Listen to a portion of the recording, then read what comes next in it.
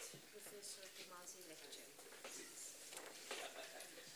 So, good morning. Let us recall where we got yesterday.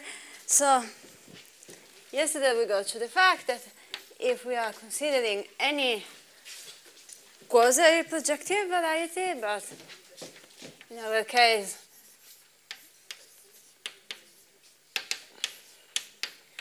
we are working with our favorite moduli spaces of curves. Well,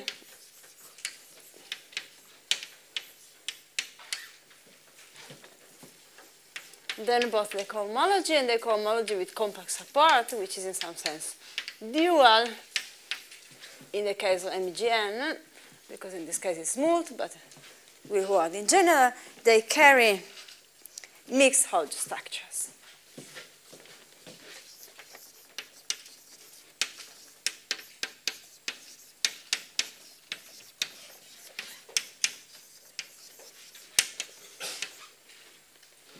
In each degree.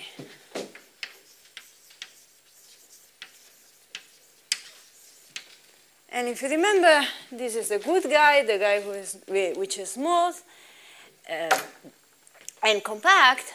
So in this case, the mix of structures are going to be pure of weight equal to the degree. So the reason why is I'm interested in cohomology with compact support is that we can use it to define some additive invariance with values in the Grothendieck group of Hodge structures, in this case, rational Hodge structures.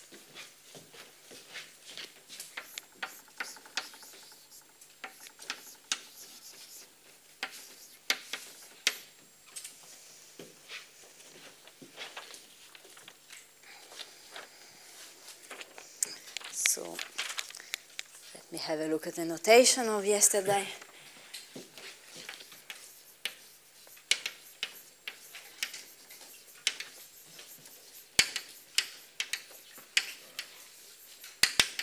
I'm writing it in the case of MGN because then the situation is less trivial. Anyway, in this case, we get nothing of negative weight, so the filtration starts with W0.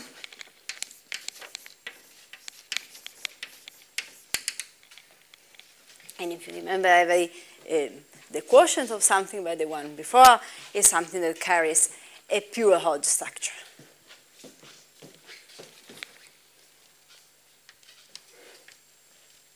So we can use this to define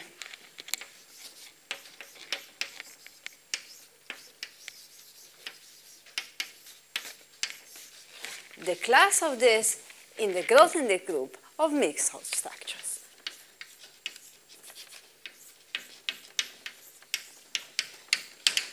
And since every mixed Hodge structure is an extension of pure Hodge structures, if we want to work in the Grothendieck group every time we have an extension, this is equivalent to taking the sum of the two classes in the space.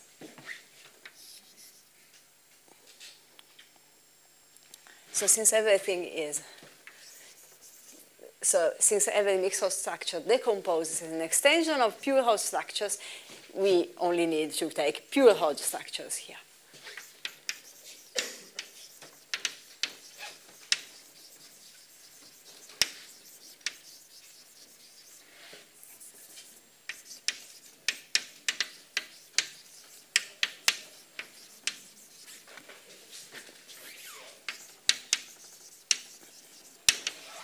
So the generators are the equivalence classes, the isomorphism classes of pure Hodge structures.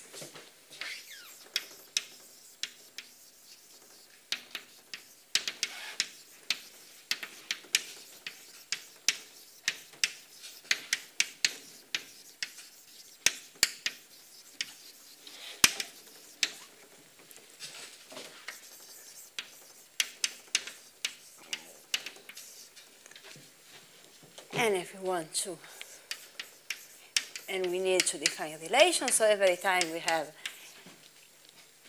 a long exact sequence respecting the mixed Hodge structures, a short exact sequence.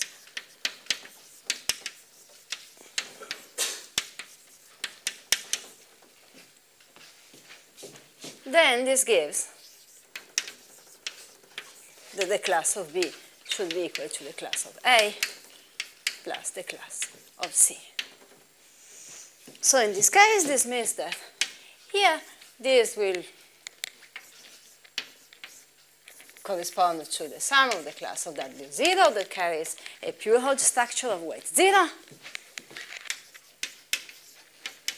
plus the class of the quotient of W1 by W0, so the first graded, which has weight 1, and so on.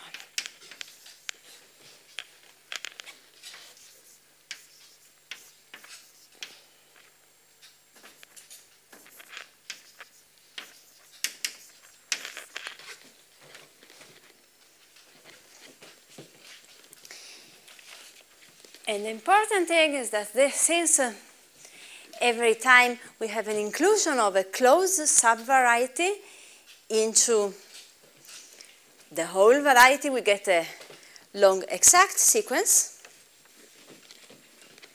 in cohomology with compact support.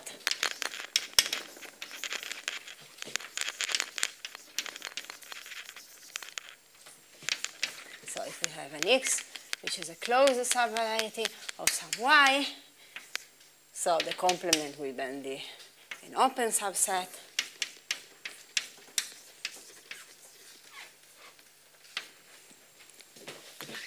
We have a long exact sequence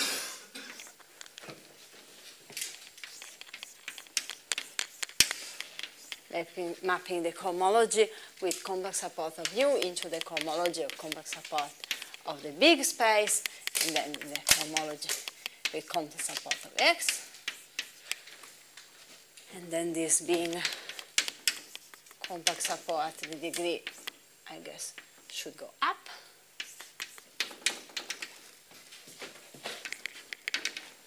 This means, because of the fact that every time we have a short exact sequences, we have additivity. This means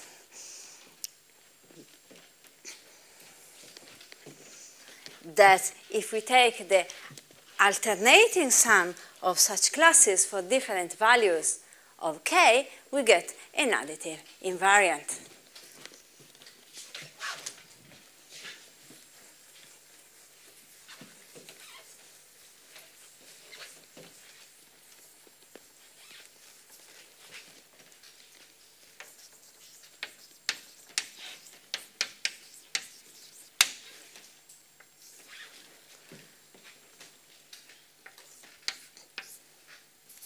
So the idea is that if we take, for any variety,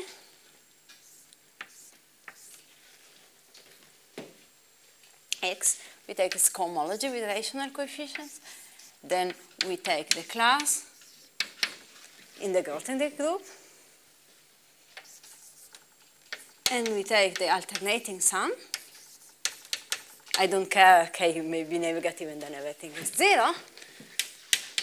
So this will give some kind of Euler characteristic with values in the Grothendieck group.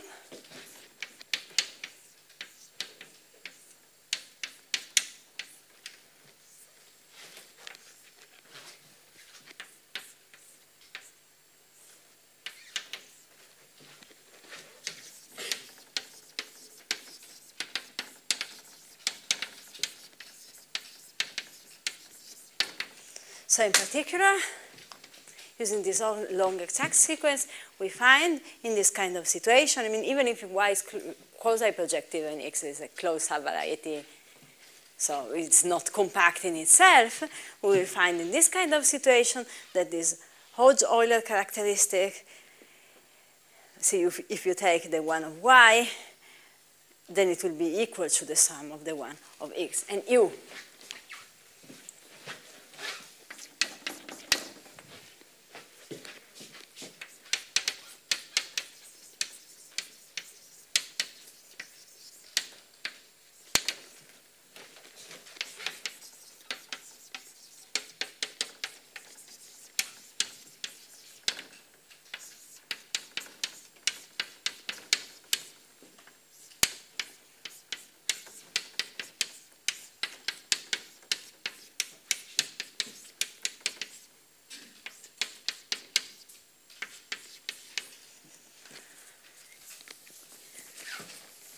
now I see that I'm forgetting all the small c in the notation, but I want to have them. And this kind of Euler characteristics exists in very many forms in the literature because its existence is a straightforward consequence of the fact that we have mixed Hodge structures. Yeah, I see a question. Do we need X and Y to be smooth? No, we don't need. You see, this long extra sequence is always there. We can reinterpret this piece as relative cohomology. Yes, as a relative cohomology in this case. So this always works. The problem is that if X is not smooth and you want to have something about cohomology, you are not allowed to use Poincare duality to deduce it. So you could write something of a similar spirit for cohomology, but then the third term will not be exactly this. So perhaps I will call for today Hodge-Euler characteristics.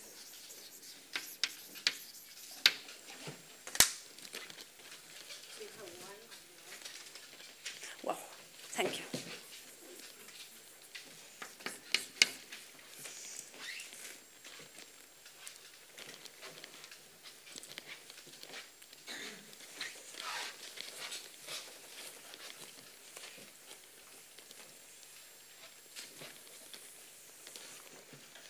So how much information do we lose if we pass from the cohomology of something to this Hodge-Euler characteristic? Well, if we are able to reconstruct in a unique way from the weight of Hodge structure the degree from which it comes from, then of course we have not lost anything. So for instance, if we take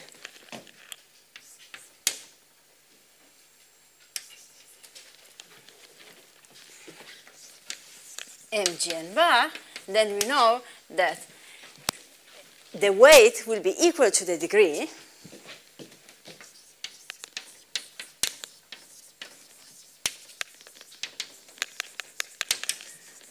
So if we simply know this Hodge-Euler characteristic for mg and bar, then from each class, we simply look at the weight of the corresponding Hodge structure, which is part of the data. So from each block, we know exactly from which degree it comes. So the true information, the information is just the same.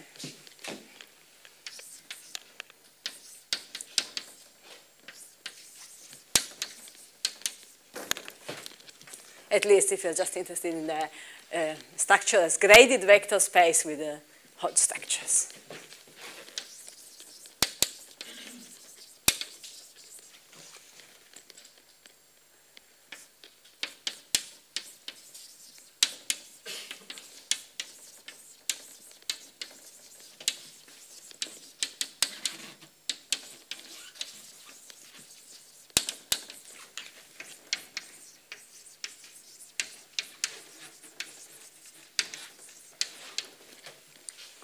On the other hand, in general, you can't do this. For instance, for mgn, the new invariant will be weaker.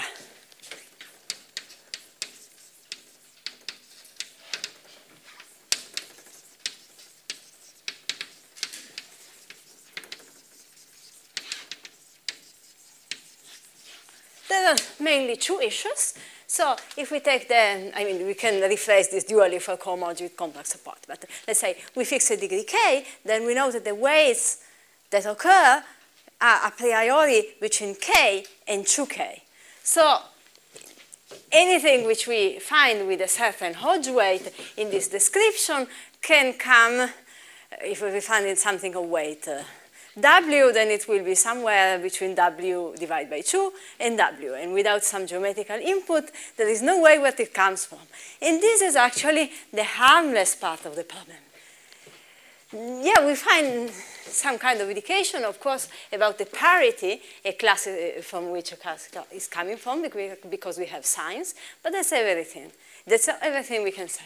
But the worst problem is, of course, that here we are taking differences of classes, so there may be cancellations, because the fact that we are taking additive invariant is hiding the fact that we are sort of taking some long exact sequences of which we have not computed the differentials. So if the differential have some kind of maximal possible rank, then we have more or less the same thing. But perhaps there is something non-trivial which we simply can't see because it occurs once in odd degree and once in even degree.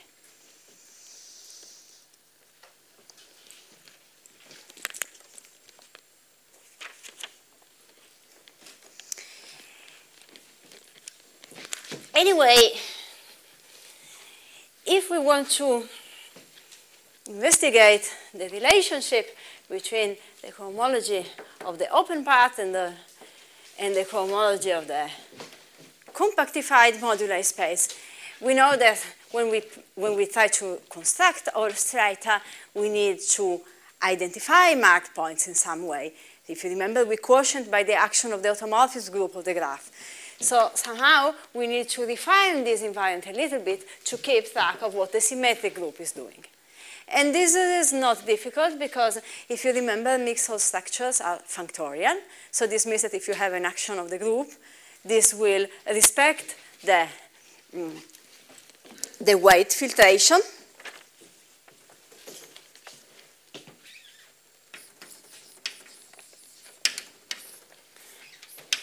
So the idea is that the Sn action on mgn and m bar gn respects the mixed-Hodge structures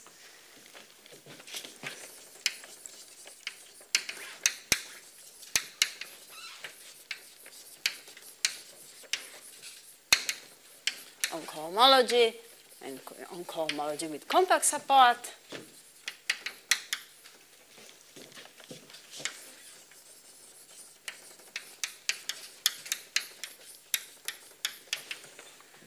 So the idea is that we can take any graded part and subdivide it according to the structure as representations of the symmetric group.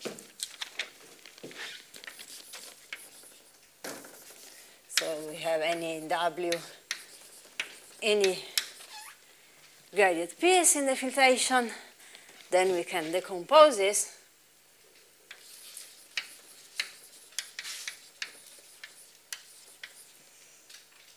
as direct sums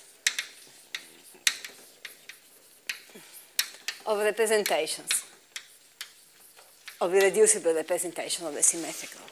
If you remember, they are indexed by Schur polynomials, so we can use them to distinguish spaces. So somehow we can take the Hodge-Euler characteristic, but it's more clever to take the Sn equivariant Hodge Euler characteristics, in which we are taking values in the Grothendieck group of Hodge structures with a structure of Sn representation.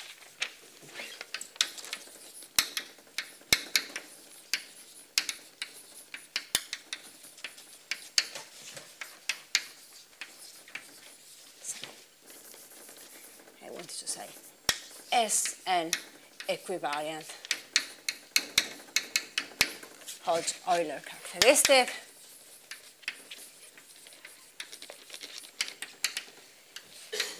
is then the characteristics. So the Euler characteristic of the cohomology with compact support on a space with this Sn action.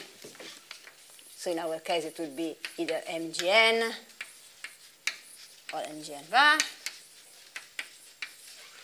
with values in the Sn equivariant group of Hodge structures.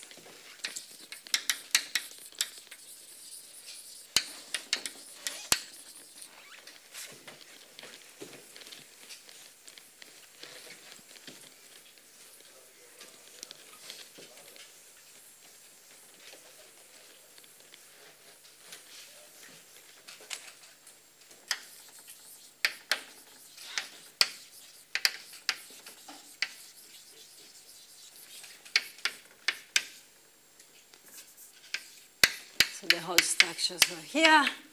Here I'm writing Sn to remind myself.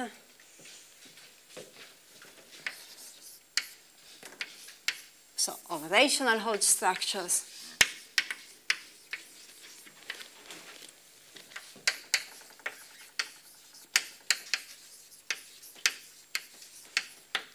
endowed with the structure as representations of a symmetric group.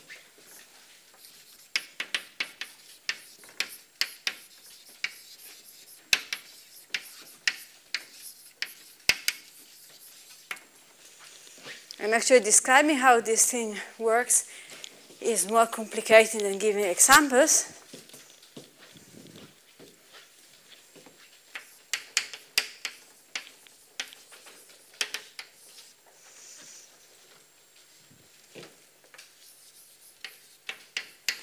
So let's think, for instance, about M04. So if you remember, this is just the moduli of 4 points.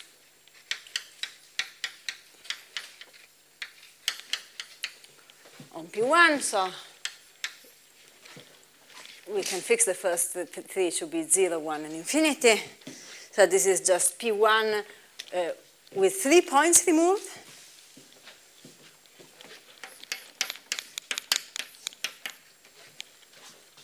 So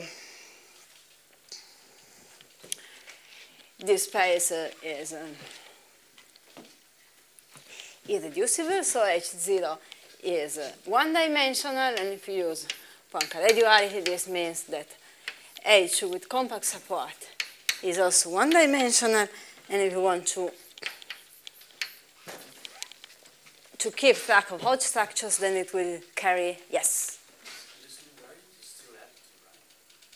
Excuse me? The Euler characteristic with respect to the invariants in such structures, is it still an additive invariant? Yes, it is still an additive invariant because somehow it's just the same invariant we had before, just restricted to each representation. And yes, so it comes from the fact that if you have a short exact sequence as you had before, then taking the quotient by any subgroup of the symmetric group will preserve the short exact sequence. And this is one-dimensional. You know that there are not so many representations of a symmetric group of rank 1, actually just the trivial and the alternating one. And since this is clearly a case in which we have the trivial representation. So this is S4 invariant.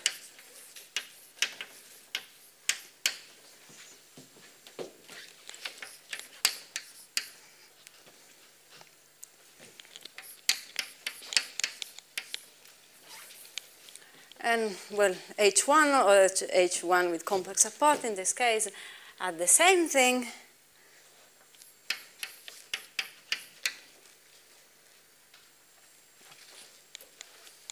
No, they are not the same thing, sorry. What I wanted to say is, if we compute H1 with complex support, then we get something which has dimension 2, because one of the 3 points kills the class of the point in P1, so we get something of rank 2 left. And the idea is that S4 acts according to the only irreducible representation it has of rank 2. This is the one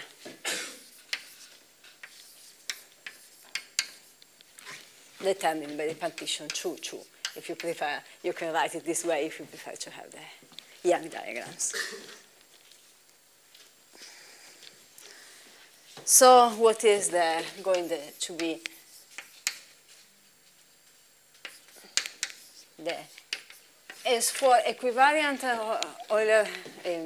Hodge-Euler characteristic of the cohomology of M04? Well, we need to take the class of everything. So we need to take the class of Q minus 1, and then add here, well, usually one denotes the class of the representation by the corresponding Schur polynomial and multiplies it. And then the class of the trivial of structure is just 1, multiplied by S22. And now I'm making a mistake because this is, of course, H1, so we don't have to add, we should subtract. Yes?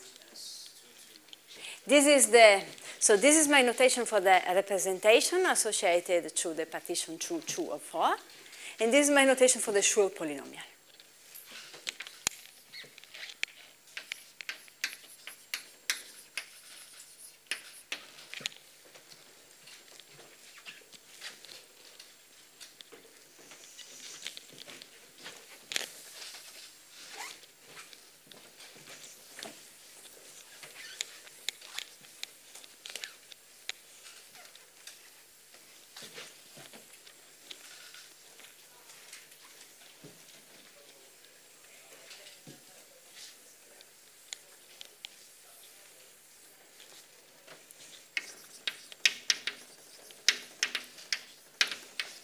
And actually, this is a standard notation for the fact, for the Tate-Hodge structure of weight 2. Yes?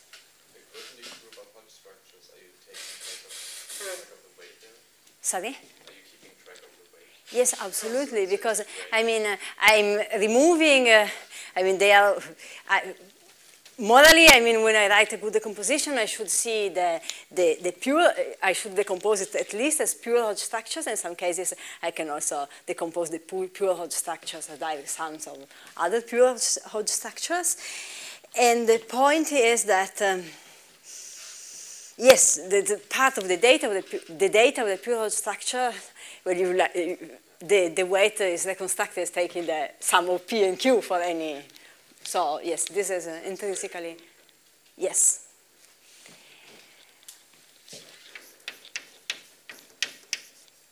So usually L is used as a notation for the class of the Tate-Hodge structure of weight 2. And since one can endow the Grothendieck group with a monomial structure in the sense that the idea is that if one takes the tensor product of two Hodge structures, it's the same as, this gives a product in the Grothendieck group.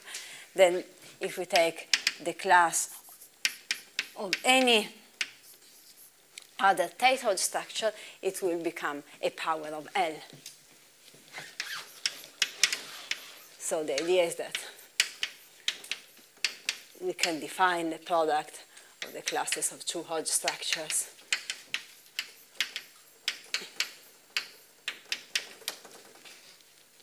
as the class of the tensor product. Yes? Does that have anything to do with the motivic class? Yes, I mean, it's just one incarnation because, you know, if you have a motivic class L, then, I mean, in general, motives can be specialized to different theories, and this is the incarnation in Hodge theory. So it is the same L. And it was defined usually as the class of A1. Even if you look at the cohomology with complete support with A1, you find only this.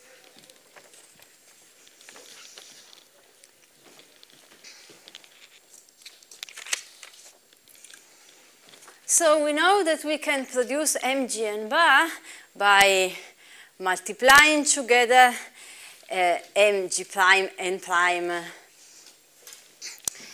and then dividing with automorphism group of a graph, and this means that mg and bar is somehow dominated by the structure of the graphs once you know what happens for mgn. So this is related to the fact, to the structure of modular operas, which was studied by Gessler and Kaplanov in the 90s. The paper appeared much later in 1998. So the idea is that mg and bar is constructed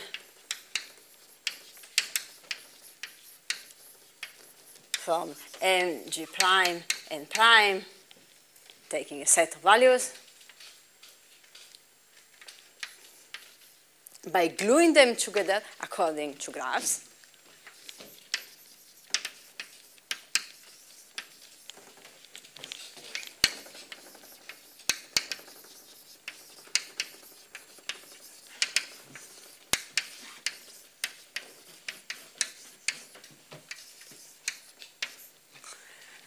And this can be rephrased formally by saying that mg and bar in some sense, is the free modular operator generated by mg prime n prime. So.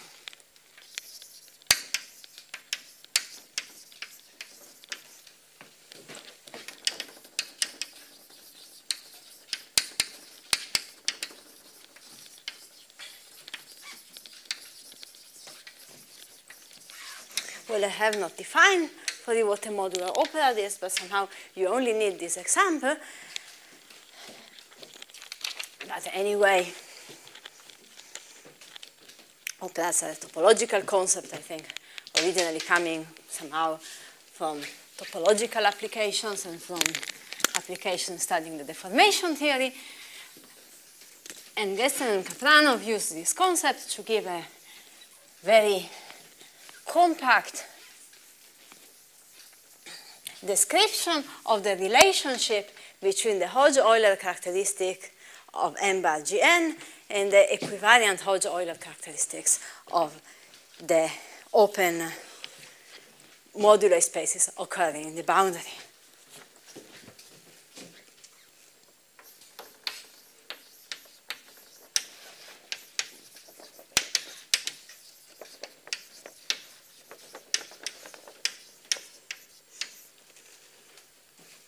So the idea is that we would like to study the Hodge-Euler characteristic of M bar Gn by keeping track of the structural Sn representations as rational Hodge structures. So if we want to encode everything in a generating function, we need some kind of a dummy variable that keeps track of the genus. We don't need to keep the track of the number of points because the Sn action already tells us that. But since we are going to glue together products of components, somehow it could be more natural to work with disconnected curves. So curves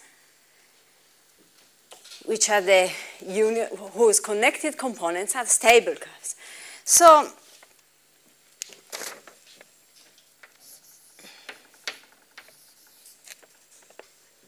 yeah, well, this is just all possible values of G and N.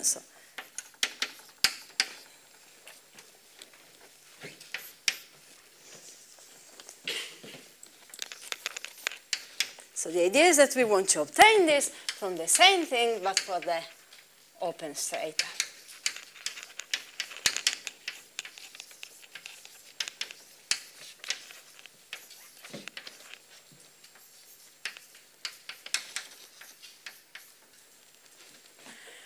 So the first thing is that if we want to glue together things, so here we're just starting with the data about all smooth curves.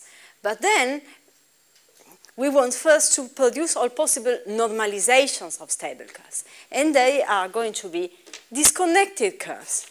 So we need to produce from this formula the corresponding formula for the generating series for the Hodge-Euler characteristics for spaces of disconnected curves. There is actually an operator called exp that transforms this generating series in the corresponding one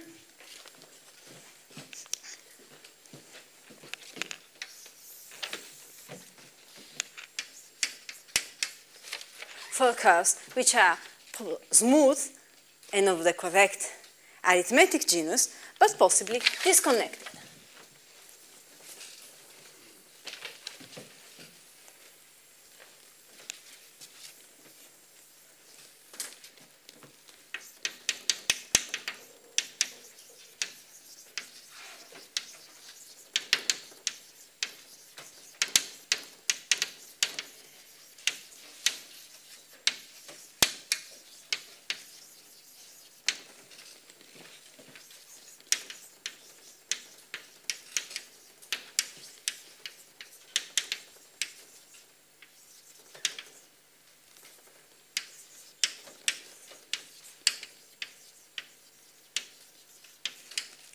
So up to here, we are controlling the normalization, the possible normalizations of elements here.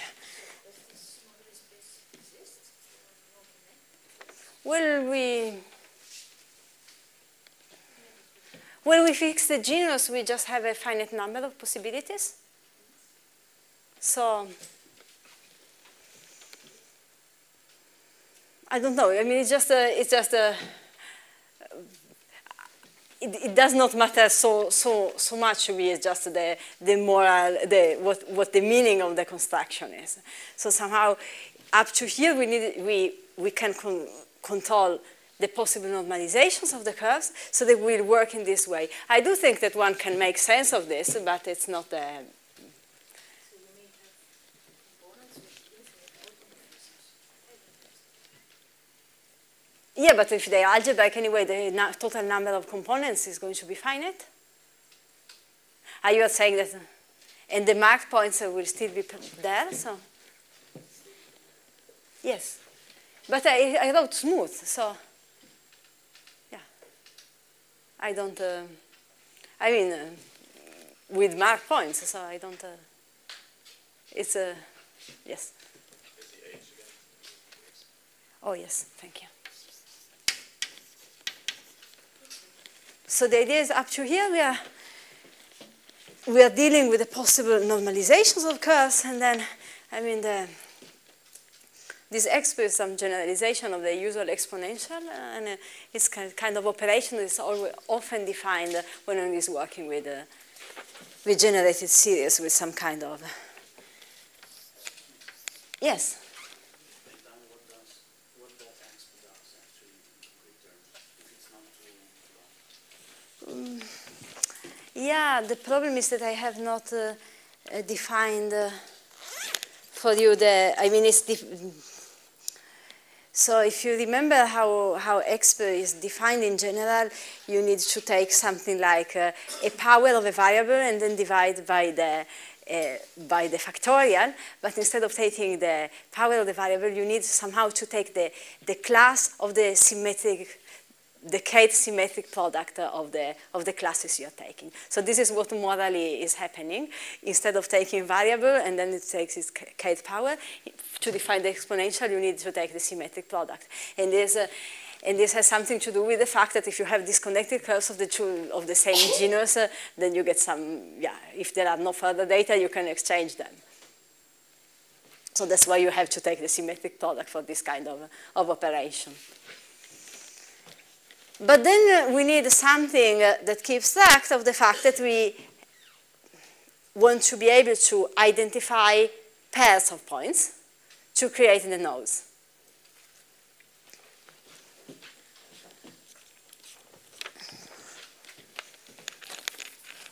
And the idea is that there is some kind of operator that works for power series with coefficients in the Grothendieck group multiplied by symmetric functions.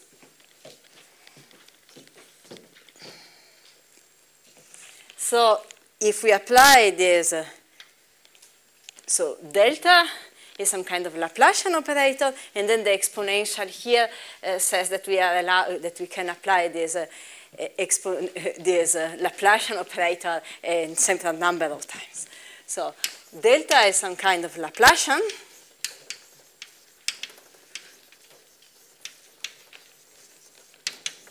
So if we apply it once, we are, yes, well,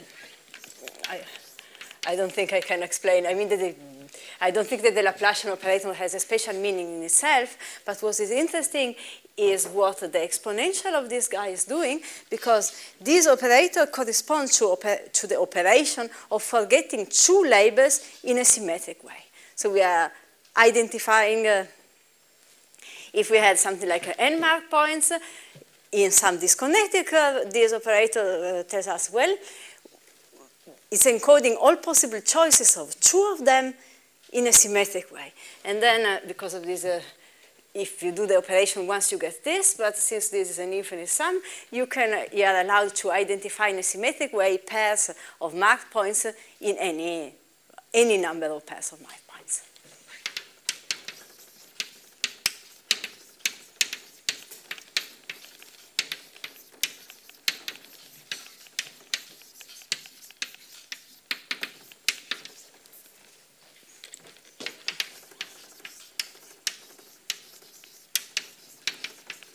if you want, if you just have one pair of points,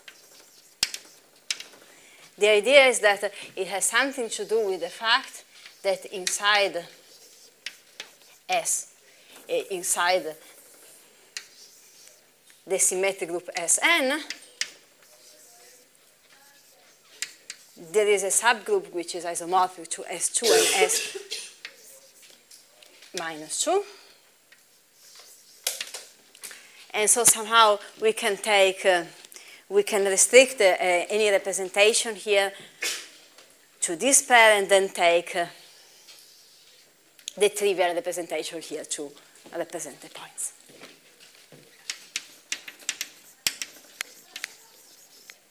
So it's somehow taking the contributions as a representation of Sn coming from things that become trivial when restricted to S2 in some way.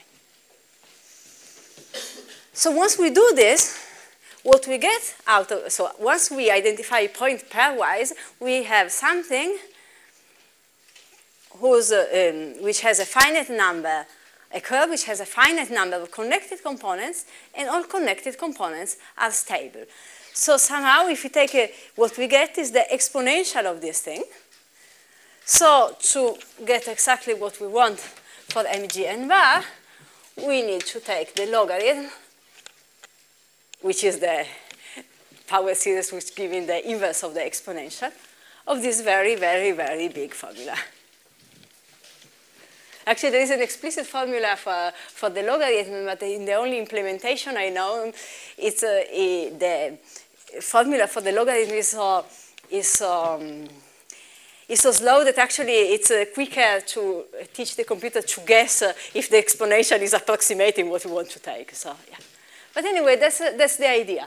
So the idea is that if we are allowed to take disconnected curves, then there is this operator that tells us exactly how to transform things. So first we need to transform smooth connected curves to smooth, possibly disconnected curves, and then we need to apply the logarithm to go back to what we need.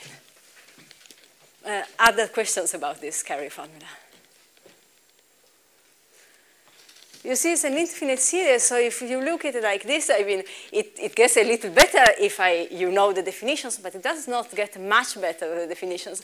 I mean, even to see that if you fix G and N and you want to truncate at that point, you only need the G prime, N prime that occur in the boundary. Even that, yeah, you know, you need to look at the formulas a little bit to check that it's true.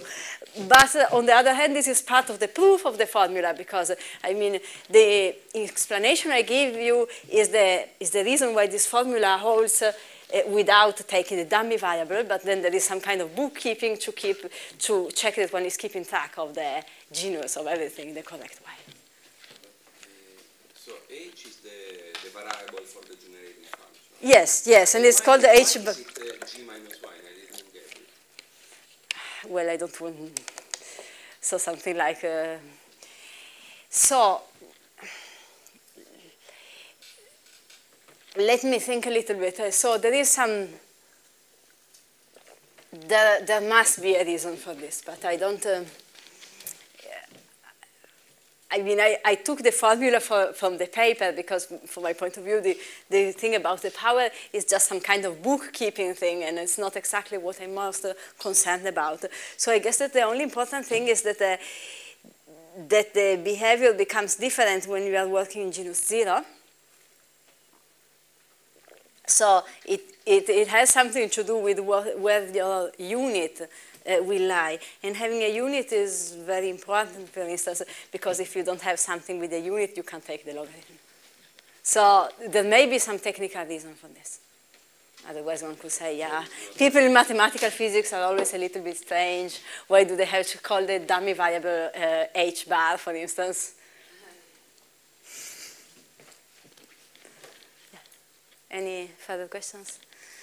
So anyway, it looks complicated, but you can think of it as some kind of black box if you take a truncation of this formula according to the symmetric group acting here and to the degree of the dummy variable, then you are able to get the the cohomology of m bar Gn from the Hodge-Euler, the Sn equivalent Hodge-Euler characteristic of all the strata. So Over the, yes. is that log, the capital L log, something inverse to the capital X? Yeah, exactly. The other side. Yes, I have yes. disconnected covered on that side. Yes. Relating. Yes, yes, yes. So let me write it here because I said it, but I didn't write it. This is the inverse of log. Yeah, but, yes, it would be strange otherwise. Yes. So X is more natural, but log is also well defined, at least, well, if you have something starting with a unit. So looking at it on the other side, if I look at all disconnected parts of the Yes, yes. and then I can relate that to the disconnected. Yeah, exactly, exactly. If I just put in this log. Because you get the disconnected ones just by identifying in any possible way pairs of edges. The only thing is that one needs to keep track in the correct way of the genus because identifying edges will change the genus of water. Identifying marked points creating more edges in the graph will change the genus. But anyway, if you have all of them together, you get all of them together.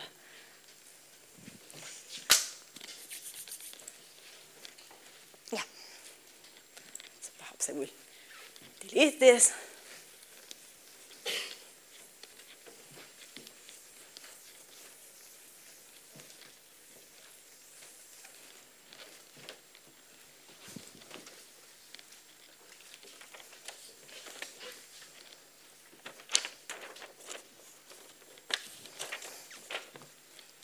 So what is the meaning of this?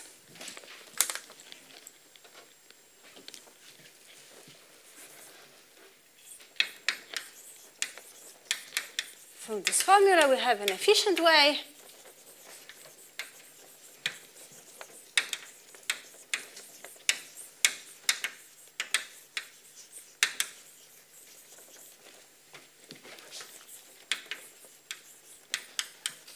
of computing the cohomology of MGN, but with all additional structures coming from Hodge structures and as a representation of a symmetric group starting from. Well, a priori, in this formula, one needs all of them, but what one truly needs is the Sn equivariant Euler characteristics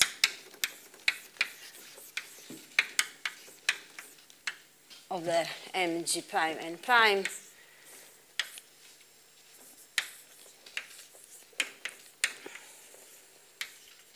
with g prime at most g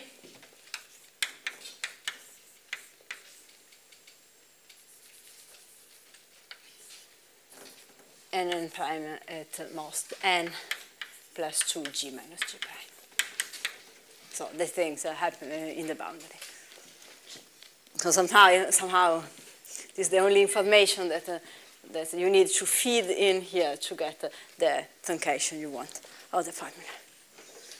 And using this, Gessler was able to give explicit formulas, for instance, for the cohomology of M0 n bar and for the cohomology of M1 n bar, but he had to stop there because these are the cases in which he had a recipe for computing the cohomology of the open strata, starting from genus 2.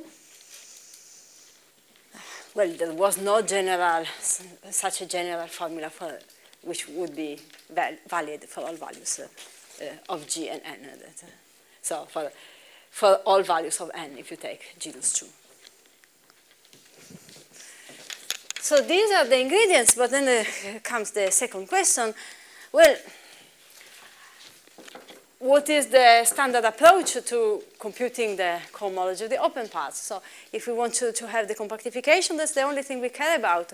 We don't even need the final invariant, we just need this kind of Euler characteristics. But how do we compute this?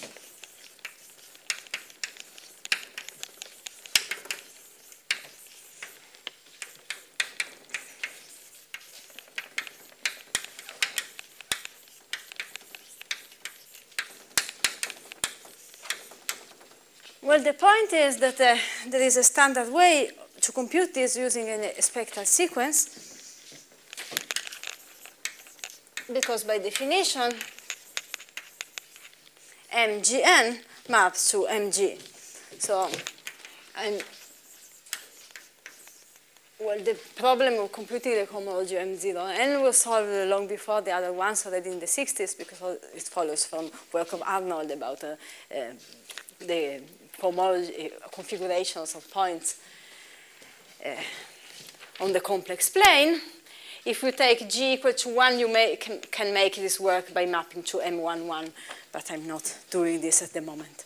So this kind of theory also works for G equal to 1. It's just a technicality. So M1 does not exist in our category, but M11 is perfectly fine. And the fiber over C is just the configuration space of n distinct points on the curve.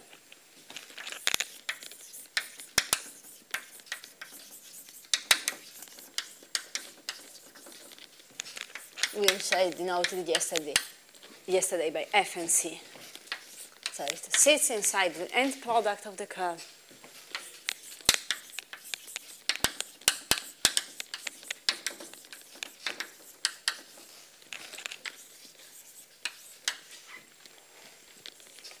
So if you wish, this reflects the fact that the MGN lies inside the end fiber product of the universal curve over MG.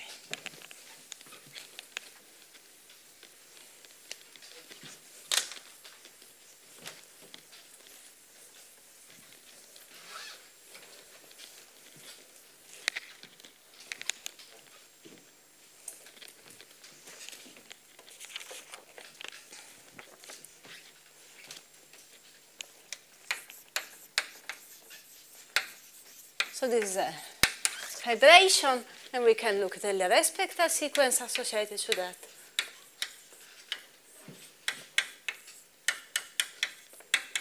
And exactly as in the example with curves with rational tails, the E2 term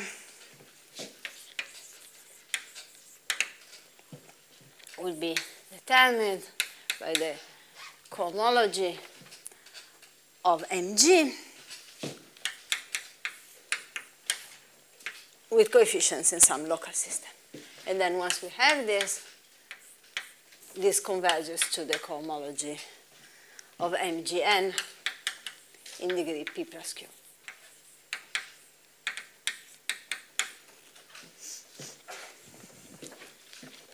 So somehow, the first question is, what is that local system? It's going to be a local system because this is a vibration, so there will be no strange things happening. So in general,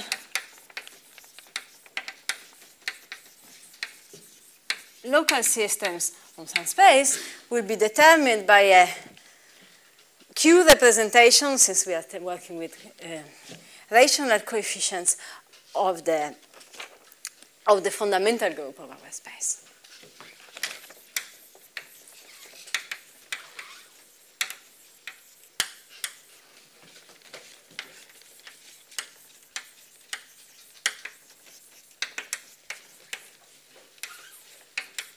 P1 of the base space, which is in this case MG. So this would be all possible representations of the mapping class group. So this is going to become rather, yeah. I mean, the mapping class group was a discrete group, but it's not as if the representations are not known so well.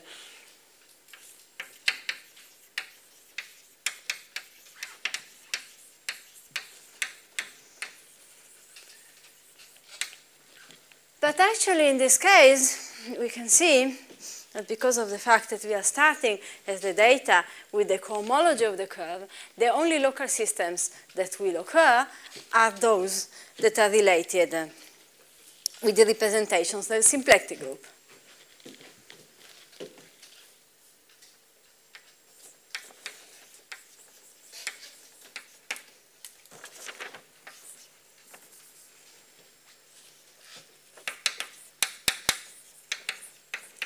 So in this case, this guy is going to be an extension, this thing is going to be a symplectic local system.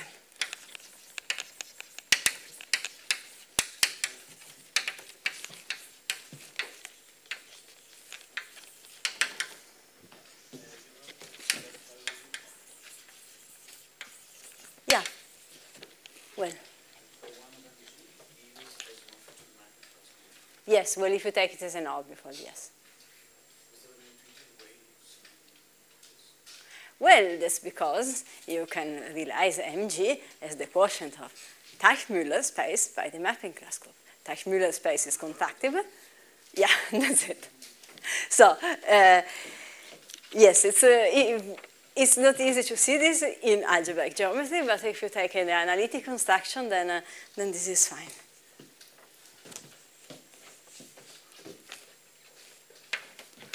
So practically in this case,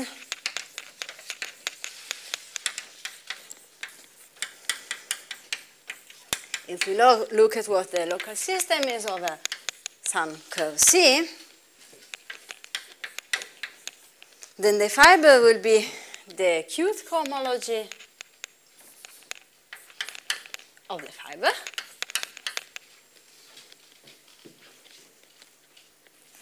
And this has a natural structure as a representation of SP2G.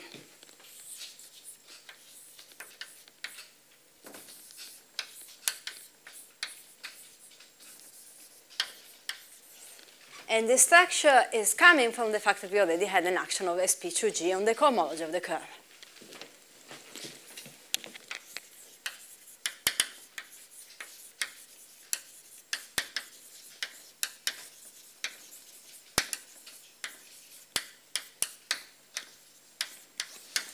So what happens if you want to know sort of the monodromy representation you need to take in this case? You say, well, I start with a curve. I consider any possible loop starting there and ending there. But, well, anyway, whatever the monodromy did, it has to respect this structure, the symplectic representation. So the only thing it can do is to act on it as the symplectic group. And so in this way, we find the class of local systems that are controlled by the representations of the symplectic group.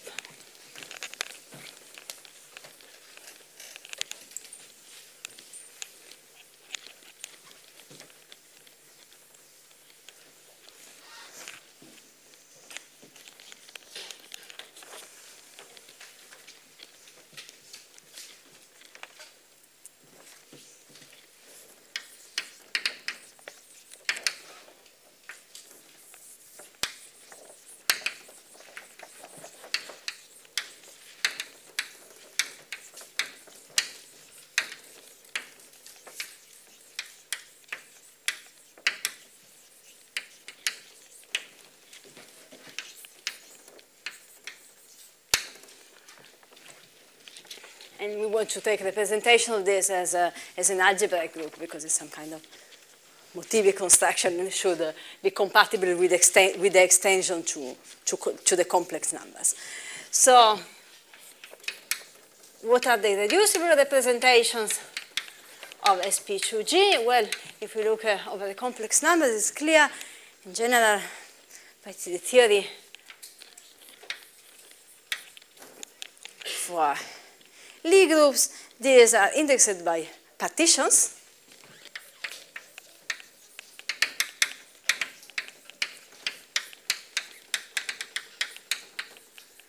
Lambda 1 up to lambda g, so the length is equal to the size in some sense. And these are the data from which one reconstructs the weight of the action.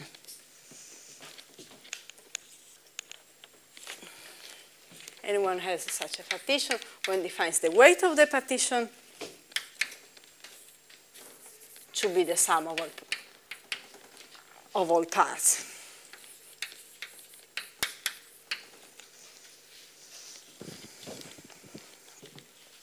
So for instance, V0 is the trivial representation.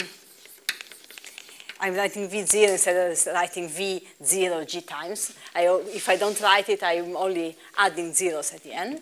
So V1, which is, as I said, my notation for V1, 0 up to 0, is the standard representation. What we will find in the H1 of the curve.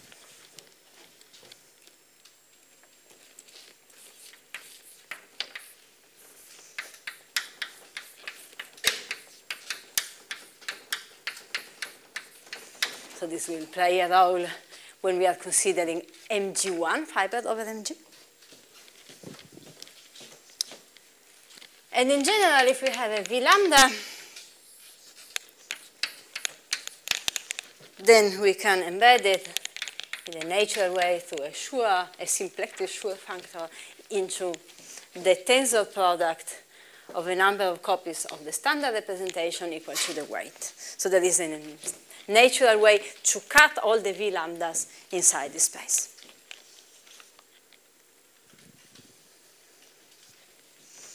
So if we know the cohomology of all local, symplectic local systems of weight up to n, then we can compute the cohomology of mgn. Conversely, if we know the cohomology of mgn, not just for n, but also for all up to n points, then we can reconstruct all local systems of a certain weight.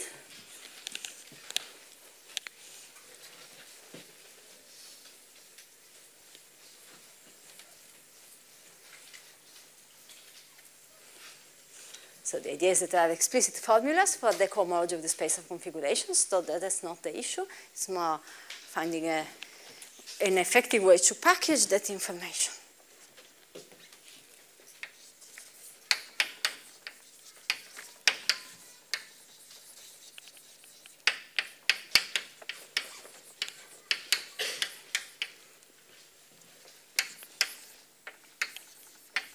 So the idea is that for each that we need to first to decompose the cohomology of a general fiber into symplectic representations.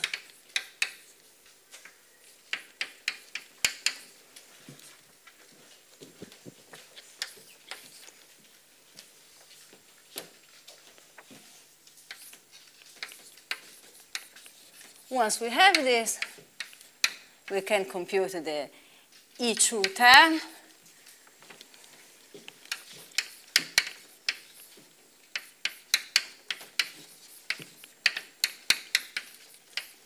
using the cohomology with values in the local systems.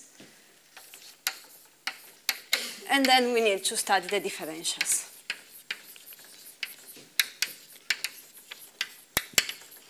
In the spectral sequence. And if instead of computing mg and bar, we simply want to know the as an equivariant Euler characteristic of it. We need this only for, we only need the equivalent Euler characteristic of all the fibers, because anyway. And then we can skip the last step, because we are working with an additive invariant, so we don't care about differentials. We will get the same outcome. We simply take the alternating sum of the A2 PQ well, just the sum of the Euler characteristics of a E2 PQ in a natural way. So the idea is that if we just want to know the Hodge Euler characteristic, knowing it for this space is equivalent to knowing this Euler characteristic for the local systems. And if we work here, at most, local systems weight up to n will appear because of this fact that we are taking only things that are contained at most in the end product of the standard representation.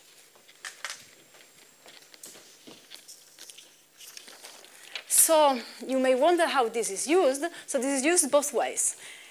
if one happens to know the cohomology of the local systems, then one computes the cohomology of MGN. But if with some geometric construction one can compute the cohomology of MGN independently, still it's more efficient to packet the information into the local systems because they could be used also for other fibrations, so they are more widely applicable. So this kind of sequence of operations sometimes is also applied in the converse order to start with the cohomology of MGN and obtain the cohomology of local systems, because this is the way, as I said, in which people, so these are the ones that people would prefer to understand. Then once you have them, you can apply them to understand the cohomology of the geometry of n-pointed curves, but not necessarily.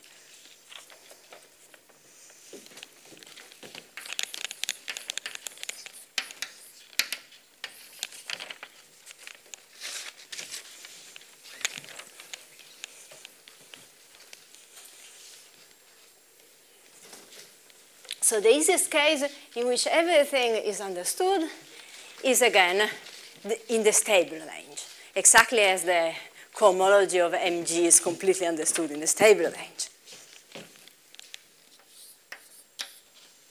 So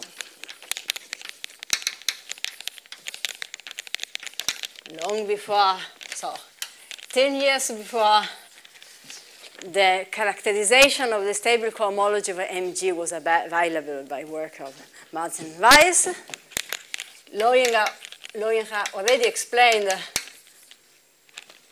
how one can deduce from this what happens if one wants to study curves with mark points. And the idea is that the cohomology of Mgn stabilizes in the same range as the cohomology of Mg,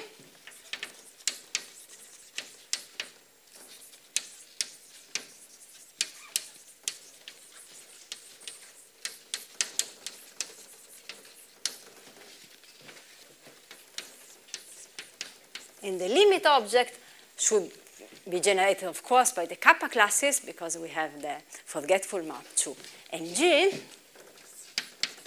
but we will need additional generators, which are simply the kappa classes. So this also means that in this kind of situation, the tautological ring is exactly the extension of the stable cohomology. So it's what is generated by the stable cohomology outside the stable range.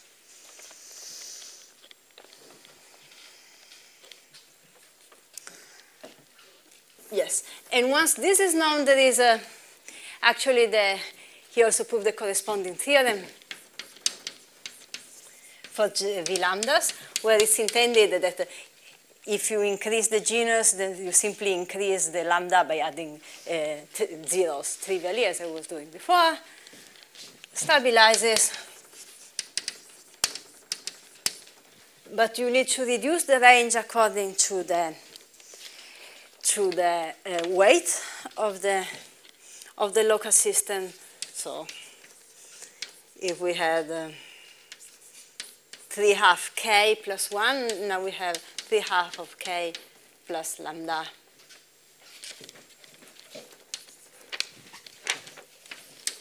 plus 1.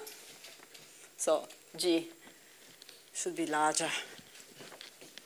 And then there are explicit combinatorial formulas.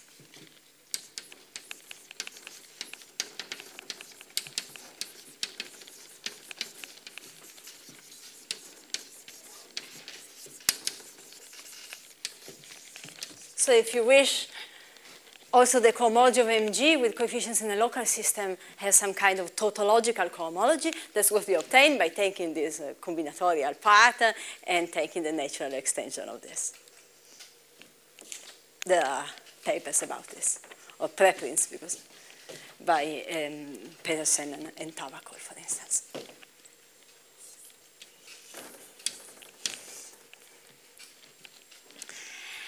And then there is a single good case in which the cohomology of every single local system has been known for a long time. This is a case of genus 1. As I said, the same construction carries on.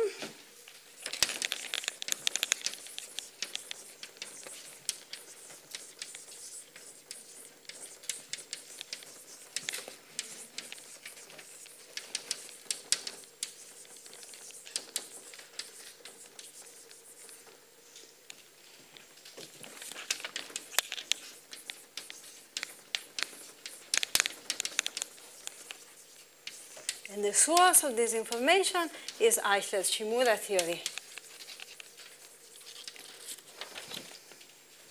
So the idea is that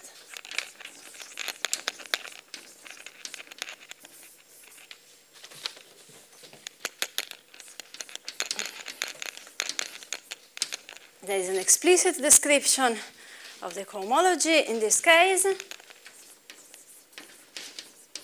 which the basic part was done by the linear, but then an important detail appeared later in a paper by Elkirk.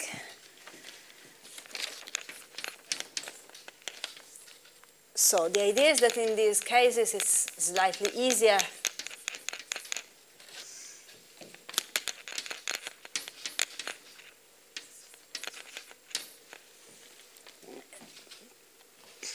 to work with cohomology with complex support, so that the formulas for the weights are more uniform. So if here the genus is equal to 1, so we get just one integer, and it's easy to prove that if the weight is odd, then the cohomology is trivial. If the cohomology, if we are taking V0, we know what happens. So here we are taking K at least 1. And then the cohomology of the local system V2K, which is just the kth symmetric product of V1, has two parts. A Hodge structure, so a pure Hodge structure of weight 2k plus 1, which is usually denoted by S 2k plus 2, and then a one-dimensional part of weight 0. And this follows from work of the linear. We should have some kind of motivic interpretation, and the fact that the sum is a direct sum is what Elkirk proved.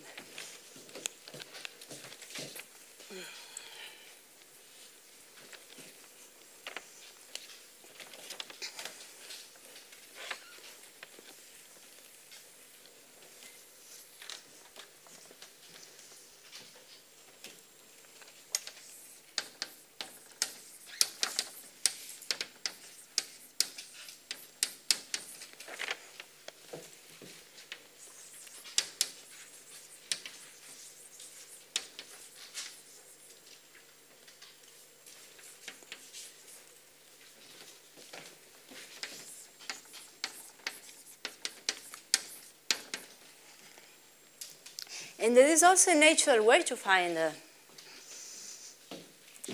so this is a two-dimensional. And there is also a natural way to find the generator here.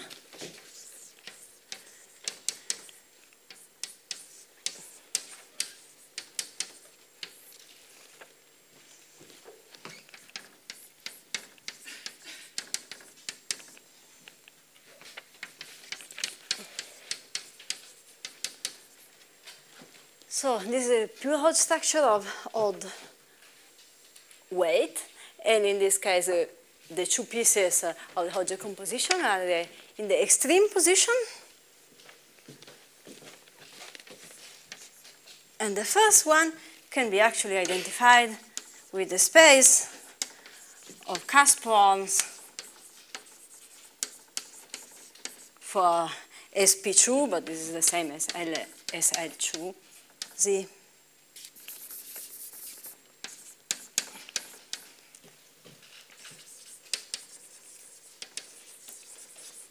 of weight 2k plus 2. So you may wonder what a cusp form is doing here. And if I have some time, I do have an explanation for this.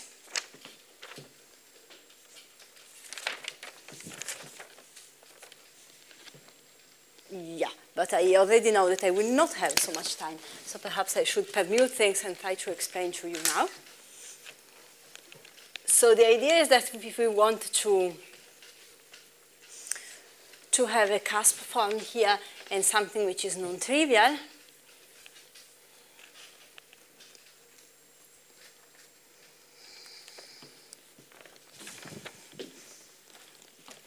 the first non-trivial case of the cusp form is the cusp form of weight 12. So what is a cusp form?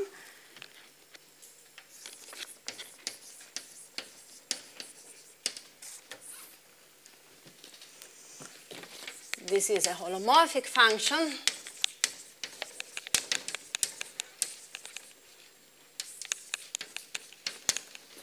on the upper half plane.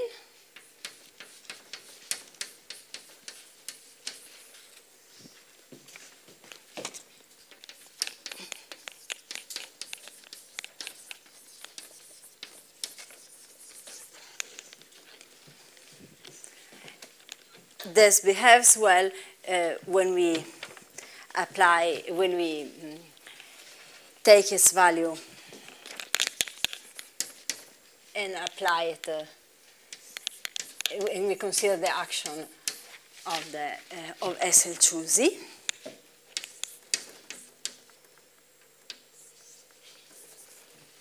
So if we take gamma in SL2Z,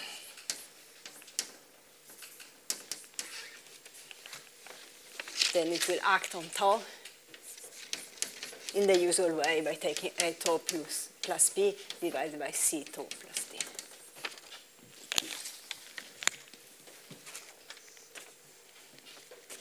And then one has that F of gamma tau should be equal to C. So the denominator here should reach a certain power, and this is going to be the weight of the module of the cusp form.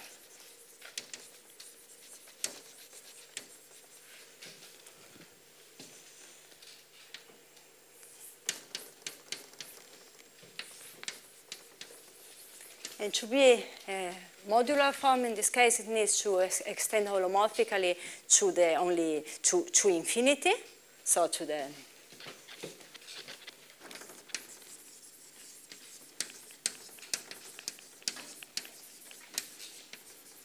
boundary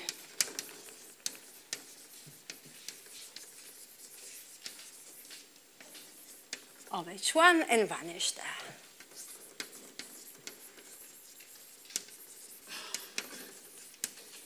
So once we have such a thing, what can we do with it? So the idea is that here, the first non-trivial example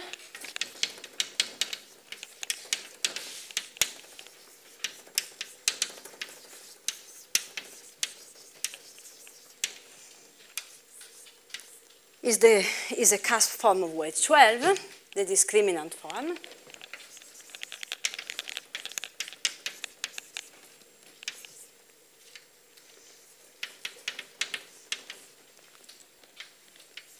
So it's a function of a variable z, but actually it factors to it's periodic, so one writes it this way as a function of q given by the exponential of z. And then the classical way to identify it is to write it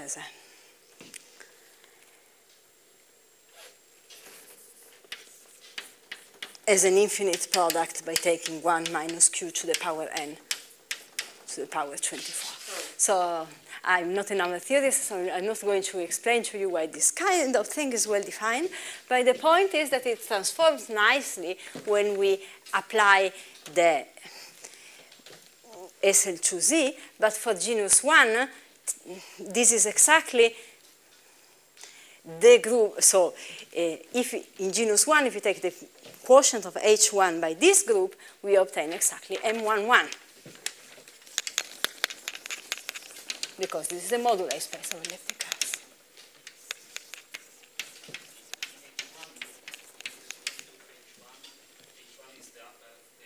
Yes. Oh, yes, it does not make sense. If my students would write that, then they would not pass the exam. So yeah, thank you. So the idea is that once we have a cusp form, there are ways to use it to construct a differential form of M111. how? Well, in this case, for instance, so of M1n, but in this case we have weight 12, so we can work on M111.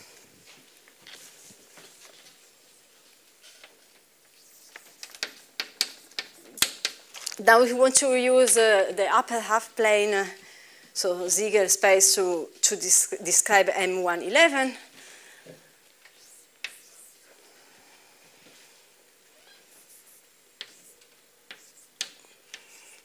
you can say, well, if we are working with M11, the first point is known, so we need to take the universal curve over it and 10 copies of it to keep track of the other 10 points.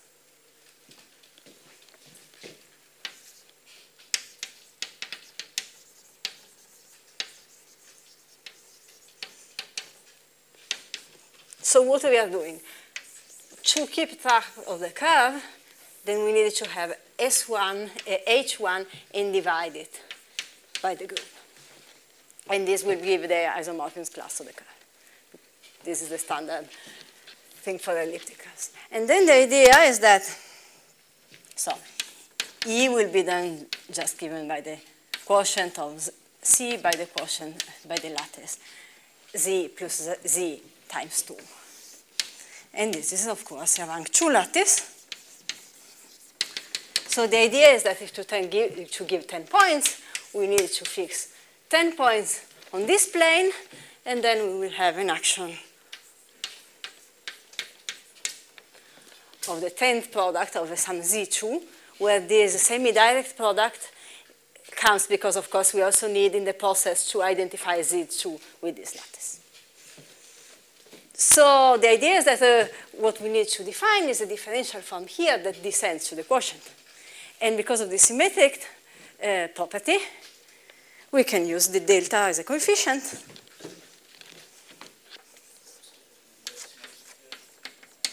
Excuse me. You're saying that I'm taking it the other way around. Oh, let me think about this. No, I do think that when I write like this, the normal subgroup should be the one to the left.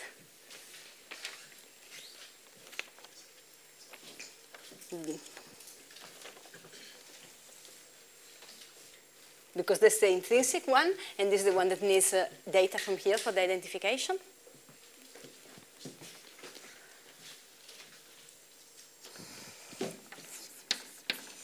So if Z is the variable here, and we note by theta 1 up to theta 10, the ones here, we simply take everything.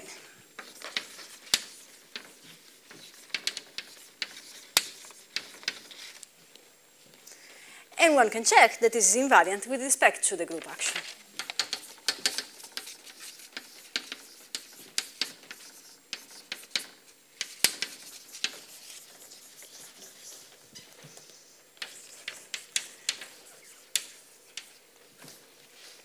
So we get a differential form on M111.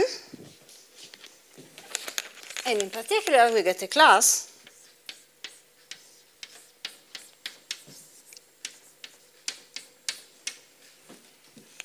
inside the cohomology of the sheaf of holomorphic differential forms over X.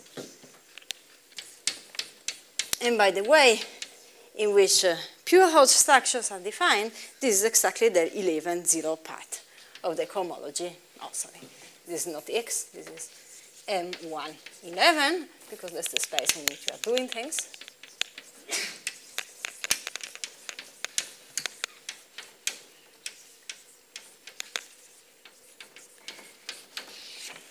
And by doing the bookkeeping I was saying before, this is actually exactly the contribution of the local system, V10 in this case.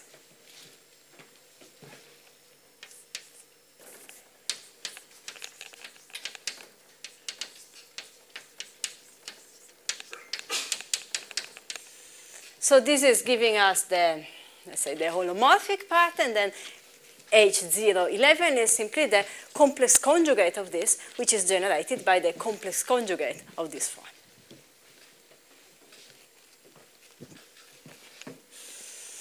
And this is not some kind of lucky coincidence. The idea is that this is the way in which it works for genus 1. For genus 2 and genus 3, this kind of construction where you need to replace H1 with Ziegler space, SL2 with the symplectic group, and then what you get is the modular space of principally polarized abelian varieties. But using the Torelli map,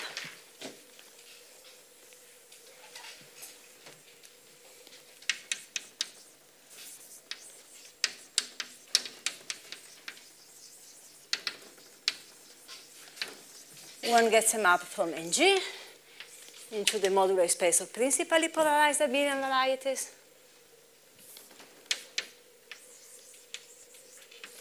H1 extends to a larger space in which the elements are symmetric matrices of size G rather than just complex numbers.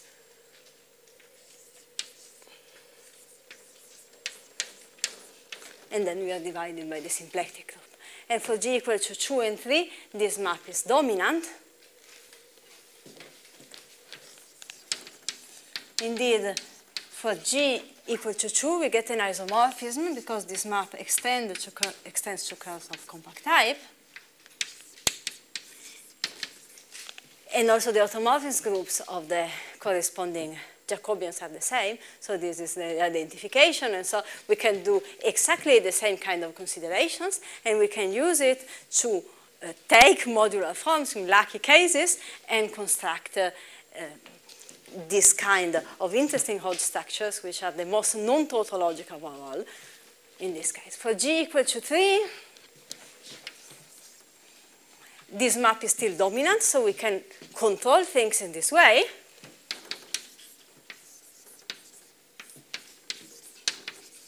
But this is generically 2 to 1, because here all abelian varieties have an automorphism. So the automorphism group of the Jacobian of the curve is the extension of the automorphism group of the curve by an involution.